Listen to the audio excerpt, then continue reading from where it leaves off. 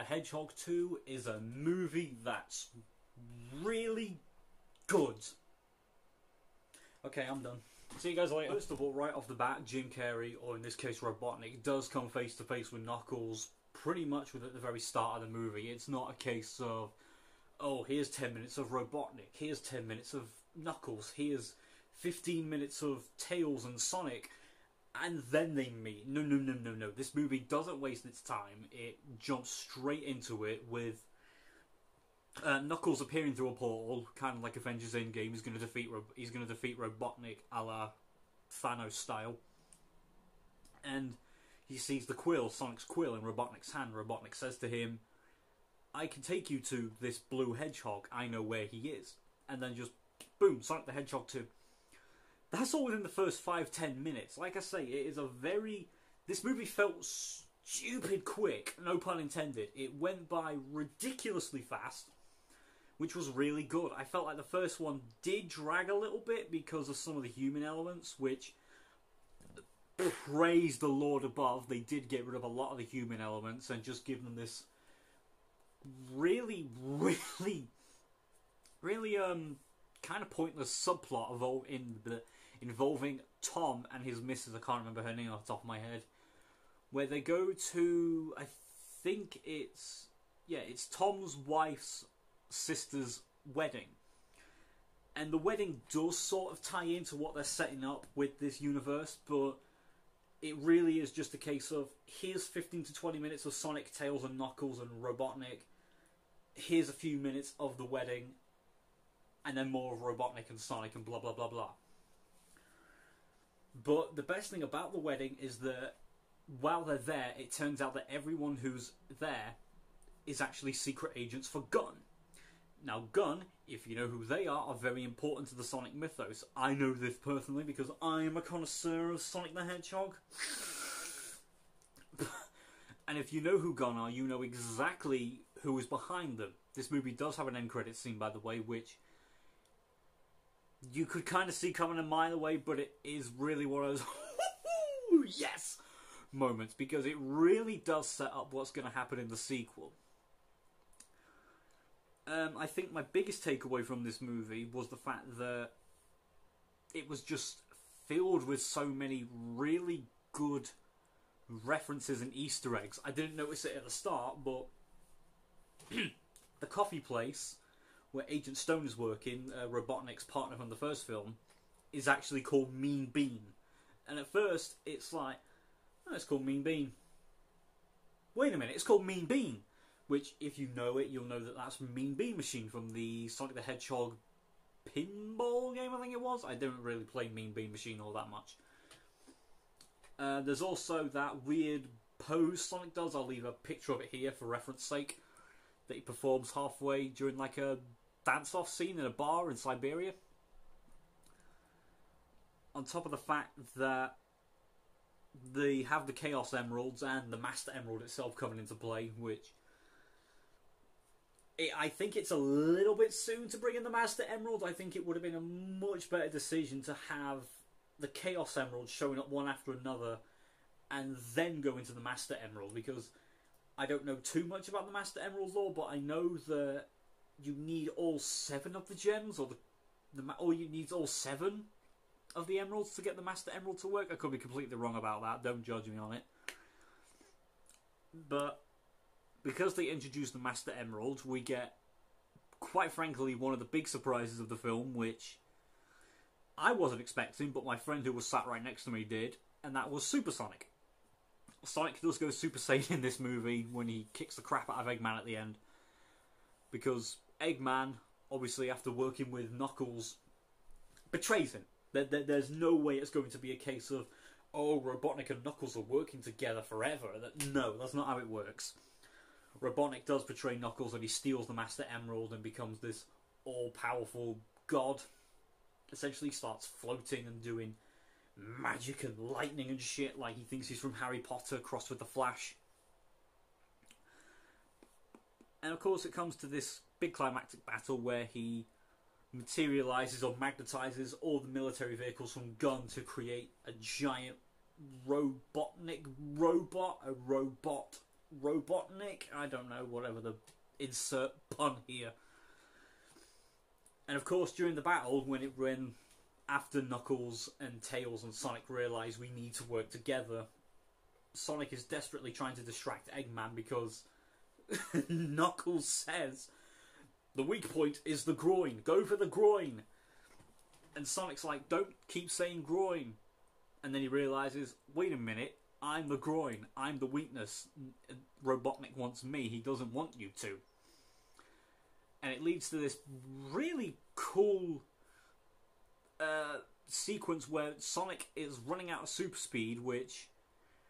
Did that ever happen in the games? I can't remember. I know that if you ever hit like one of those springy board thingamabobbers, Sonic would just go yeet and fly off back about 10 feet. Oh, my poet, I didn't know it. But, yeah. Sonic gets hold of the Master Emerald at the end, and he goes Super Saiyan. And just basically rips Robotnik's giant robot apart. And it is, like I say, I think bringing in the Master Emerald of the Super Sonic in the second movie is way too soon. Because, again, this movie does set up another one, which I'm going to get into in a second. It's kind of like having... It's kind of like doing Transformers, but the first movie you have Megatron, and then the second movie you bring in Galvatron straight away. There's no like build up to him. It's like going Megatron, 10 minutes of shit, Unicron, Galvatron. I'm not complaining. Don't get me wrong. I'm not complaining. I'm not sitting here and going, oh, they shouldn't have brought it in. This is now a 0 out of 10 for me. It's not that. I just think that if they were going to do this, they should have done it a little bit later on. But then, of course, I am skipping over a lot of the details. It is pretty much a case of, here's the Master Emerald, here's Knuckles, he and Sonic's tribe have been at war for centuries. Or he and Longclaw's tribe have been at war for centuries, blah blah blah blah. What are we going to do? Let's take the Emerald before Knuckles gets it. Okay. And then, of course, before they have the whole bit where Knuckles realises Robotnik is actually a bad guy, he works with Sonic and they rescue each other's life. And they become best friends, blah, blah, blah, and then they bang somewhere, I don't know. And then, of course, happily ever after, they go play baseball, Sonic eats a chili dog, because I know what that is! But then we get to the credits sequence, which, this, again, if you knew what this was going to be, or you had even the slightest idea of what it might have been, you were probably correct. The gun agents at the end turn around to the main general of the gun unit, and she says, Sir, we've captured Robotnik's lab, and we found some files, something that has been buried deep underground for hundreds upon thousands of years. The gun general turns around and says, oh my god. And then you cut to this lab, I'm guessing it is Robotnik's lab, because they did mention they captured it. And you just see this capsule rising from the dirt, and then you see the red sneakers, the black body, and the yellow quills, and the red quills, and it's like, oh my god, it's Shadow. They went straight ahead, and they gave people what they wanted, which is exactly what this movie should have done. It isn't like a DC movie where they tease things, and then they just go, yoink, you're not having that, yoink, you're not having that, and then out of nowhere, they shove them into a random movie and then wonder why fans are pissed off. No, they go right ahead and they tease that Shadow will be the main villain of this one, because I forgot to mention Robotnik dies. Sure, whatever. Robotnik gets a bullet in his head or something, I don't know.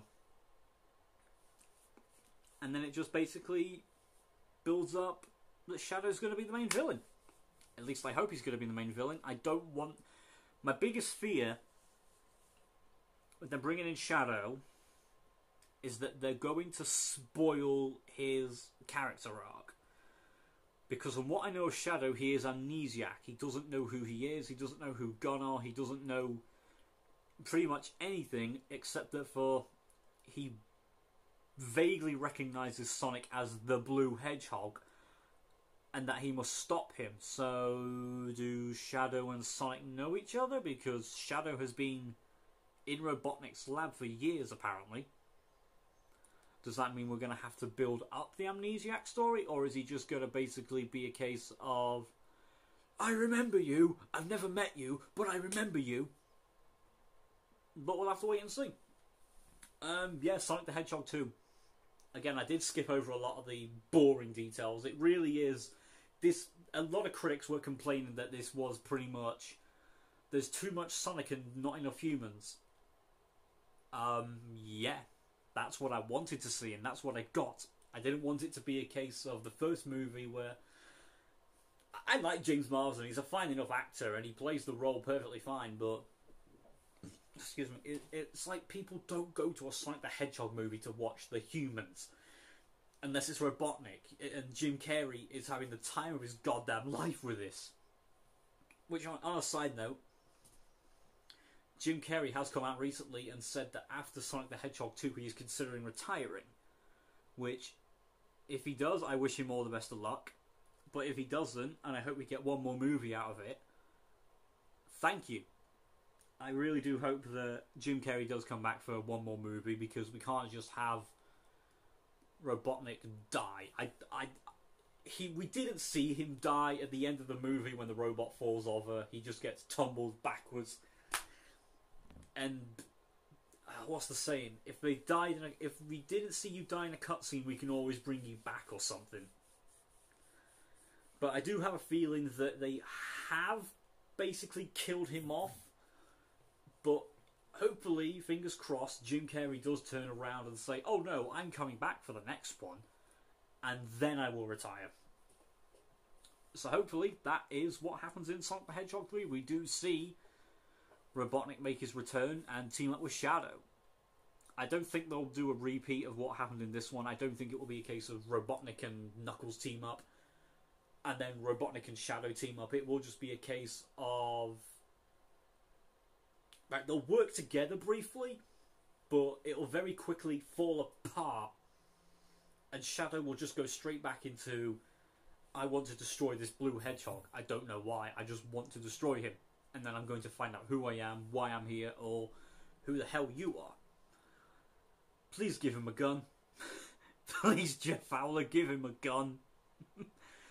I want to see Shadow blasting caps in people's ass in the next one. That'd be great. Or him yelling, damn! Or hell. Please let this next movie have Shadow being edgy again.